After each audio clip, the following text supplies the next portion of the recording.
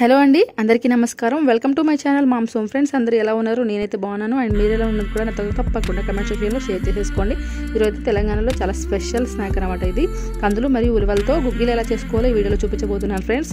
ముందుగా కందులు మరియు ఉలవలు తీసుకొని ఈక్వల్ క్వాంటిటీలో తీసుకొని 2 సార్లు వాష్ చేసేసుకొని మంచి వాటర్ వేసుకొని నానబెట్టుకోండి. సో పైన వచ్చిన పుచ్చులంతా తీసి పడేయండి. అట్లా వస్తాయి చూడండి. ఇవన్నీ తీసి పడేసుకొని ఇప్పుడు మూత పెట్టుకొని ఒక పూట అంతా అంటే 4 to 5 hours నానబెట్టుకోండి. ఇప్పుడైతే మేమైతే కట్టెల పొయ్యి మీద చేస్తూ ఉన్నామండి. సో కట్టెల పొయ్యి వెలిగించుకొని మనం ముందుగానే పొద్దునే నానబెట్టుకున్నాం కదా. మేము ఈవినింగ్ చేసుకుందాం అనుకుంటున్నాం కాబట్టి పొద్దున్నే నానబెట్టుకున్నాం అనమాట. సో నానబెట్టుకుంటే తొందరగా ఉడుకుతాయండి. మీరు డైరెక్ట్గా పెడితే కొంచెం టైం పడుతుంది అనమాట. సో చూడండి, మేము నానబెట్టుకున్నప్పుడు అవి ఎంత క్వాంటిటీ ఉండే బౌల్లో చాలా కొంచెంగా కనిపించినాయి కదా. ఇప్పుడు చూడండి, నానబెట్టుకున్నాం కదా, కొంచెం ఉబ్బిపోయి బౌల్ నిండా వచ్చేసినాయి కదా అవి. చూడండి, సో బౌల్ నిండా వచ్చేసినాయి కదా. సో విలేజ్లలో ఏంటంటే కట్టెల పొయ్యి మీద ఎక్కువ ఇట్లాంటివి చేస్తూ ఉంటారు అనమాట.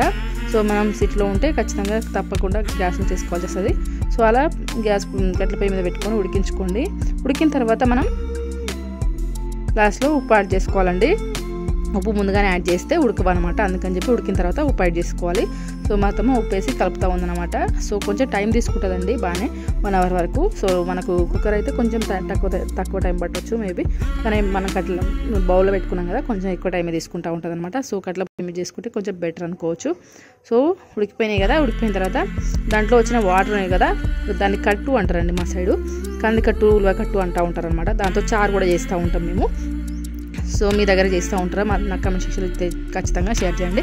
సో చూడండి, మెత్తగా ఉడికిపోయినాయి. మా అత్తమ్మ చూపించింది కూడా ఉడికిందని చెప్పి. సో దాన్ని అంత కట్టంతా ఒక బౌల్లో వేసేసుకోండి.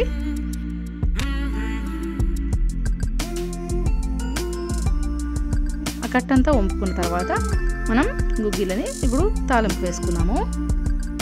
సో కొంతమంది డైరెక్ట్గా తింటారు, కొంతమంది తాలింపు వేసుకొని తింటారు. తాలింపు వేసుకొని తింటే కొంచెం టేస్ట్ వస్తాయి అనమాట. సో కట్టుతో చారు కూడా చేస్తూ ఉంటారండి. సో అది కూడా వీడియో అప్లోడ్ చేస్తాను నెక్స్ట్. చూడండి, ఇప్పుడైతే ముందుగా ప్యాన్ పెట్టుకొని దాంట్లో ఒక 2 స్పూన్లు ఆయిల్ యాడ్ చేసేసుకోండి. దాంట్లో పోపు దినుసులు వేసుకోండి. ముందుగా జీలకర్ర వేసుకోండి.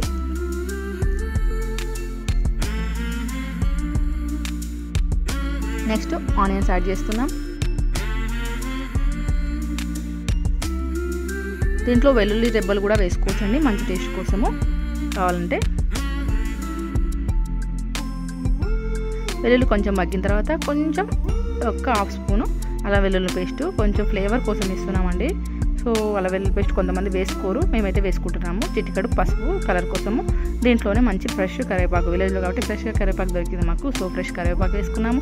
దీంట్లోనే ఎండుమిర్చి యాడ్ చేస్తున్నాము. కొంతమంది పచ్చిమిర్చి లేకపోతే ఎండు మిరపకాయలు యాడ్ చేస్తూ ఉంటారండి. మేమైతే మిర్చి పౌడర్ యాడ్ చేస్తున్నాము.